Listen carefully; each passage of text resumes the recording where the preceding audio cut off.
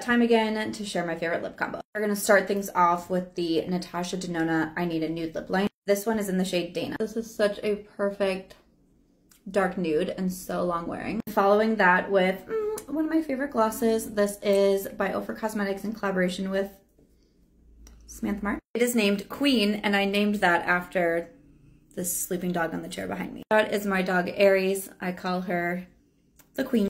And I did a more coppery gloss with shimmer to match her vibes. Do you know I named this gloss after you? Oh,